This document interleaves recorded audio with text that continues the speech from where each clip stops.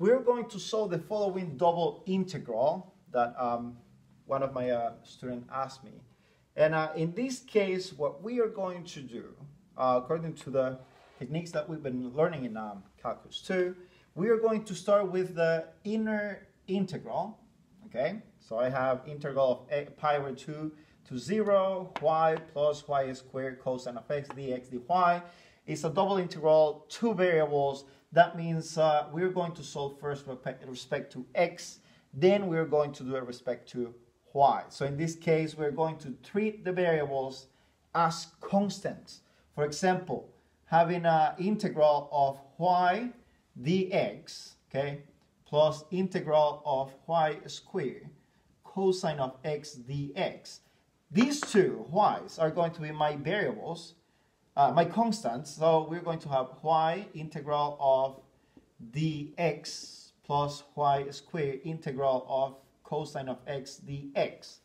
And then we solve from there. We're going to have xy and then y squared sine of x. And then we evaluate from 0 to pi over 2. So those are the steps that we are going to take to solve this double integral. Okay, so let's start in this case. I'm going to have integral from negative 3 to 3.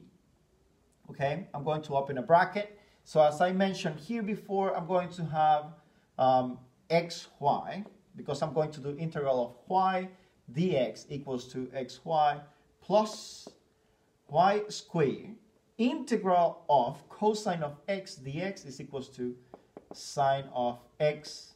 I'm going to close bracket and we're going to evaluate from x equals to 0 to x equals to pi over 2 dy, because then my outside integral is going to be with respect to y.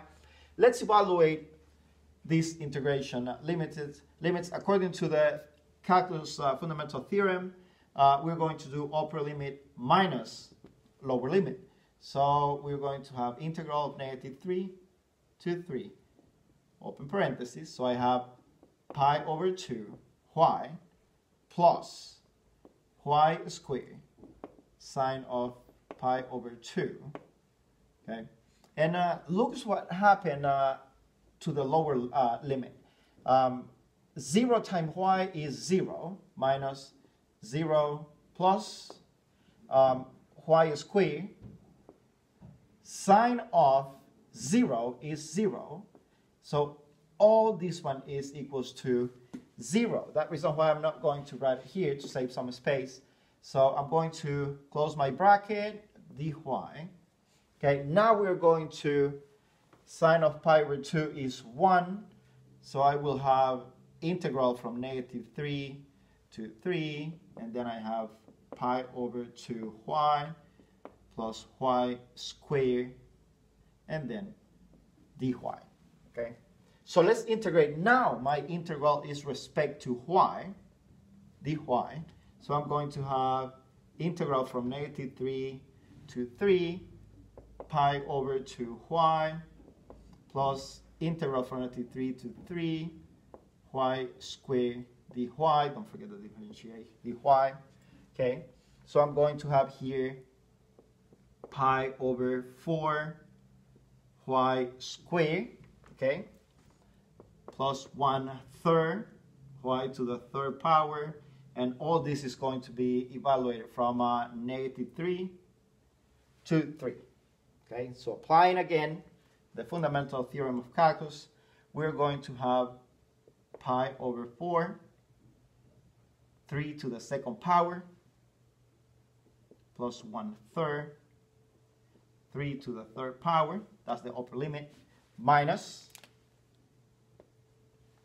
okay, then I'm going to open parentheses, pi over 4, 3, negative 3, because it's the lowest limit to the second power, plus 1/3, negative 3 to the third power. Okay, let's simplify a little bit. So I have here 3 times 3 is equals 9. So 9 pi over 4 plus 3 to the third power is 27 divided by 3 is equals to 9 minus, I'm going to open parentheses and simplify what is inside the parentheses. So I have exactly the same as this expression, but we have some negative 3. So negative 3 to the second power is 9. So I have 9 pi over 4. And then I have negative 3 to the third power is negative 27 times positive is negative. Negative 27 over 3 is equals to negative 9. Close parentheses. This negative is going to make negative this expression and positive my 9. And as we can see, I have 9 pi over 4, negative 9 pi over 4. These two cancel out. So what I ended with is positive 9. Negative and negative is positive. 9 plus 9 equals to 18. And that will be my solution for this double integral evaluated from negative 3 to 3 in y and from 0 to pi over 2 in x. Any question that you have, please leave it in the down the comments.